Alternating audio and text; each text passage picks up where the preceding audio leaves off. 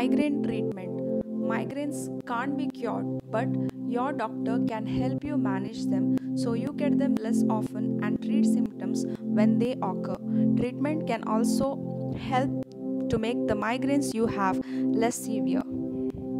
Your treatment plan depends on your age, how often you have migraines, the type of migraine you have, how severe they are based on how long they last, how much pain you have, and how often they keep you from going to school or work. Whether they include nausea or vomiting, as well as other symptoms, other health conditions you may have, and other medications you may take. Migraine remedies. You can try a few things at home that may also help remedy the pain from your migraines. Lie down in a quiet, dark room. Massage your scalp or temples. Place a cold cloth over your forehead or behind your neck. Many people also try herbal home remedies to relieve their migraine. Migraine medication. Medications can be used to either prevent a migraine from happening or treat it once it occurs. You may be able to get relief with OTC, over the counter medication.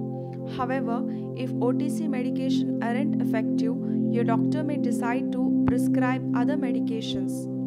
These options will be based on the severity of your migraines and any of your other health conditions.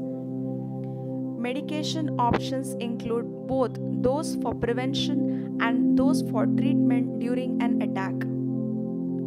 The frequent and recurring use of any kind of headache drugs can cause what's known as medication overuse headache, also called as rebound headache. Persons with migraine are at higher risk of developing this complication. Migraine surgery. There are a couple of surgical procedures that are used to treat migraine. However, they haven't been approved by the US Food and Drug Administration, that is the FDA. The procedures include neurostimulation procedures. During these procedures, a surgeon inserts electrodes under your skin. The electrodes deliver electrical stimulation to specific nerves. And migraine trigger site decompression surgery, that is MTSDS. This surgical procedure involves releasing nerves around the head and face that may have a role as trigger sites for chronic migraines.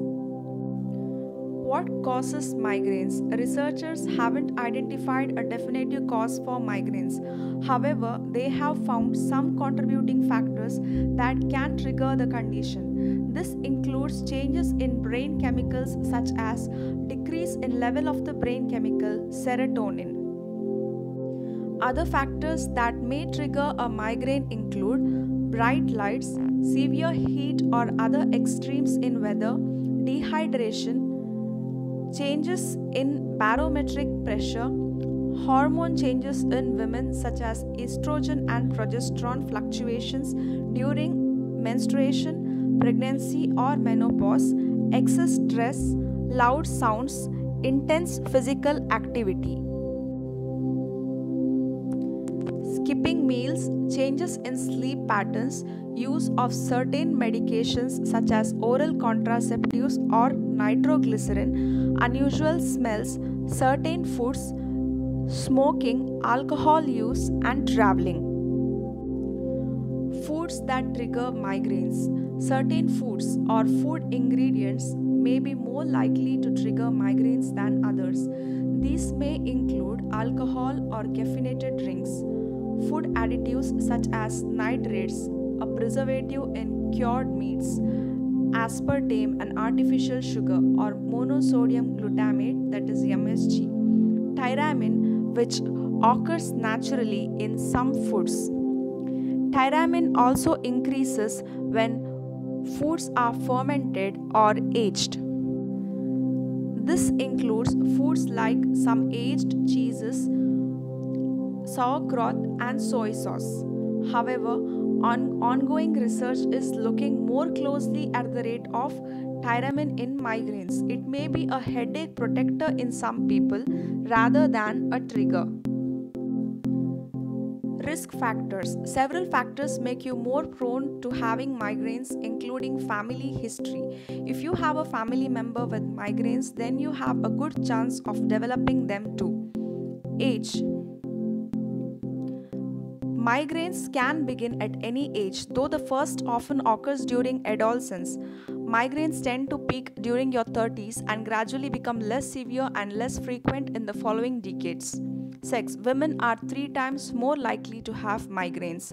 Hormonal changes. For women who have migraines, headaches might begin just before or shortly after onset of menstruation.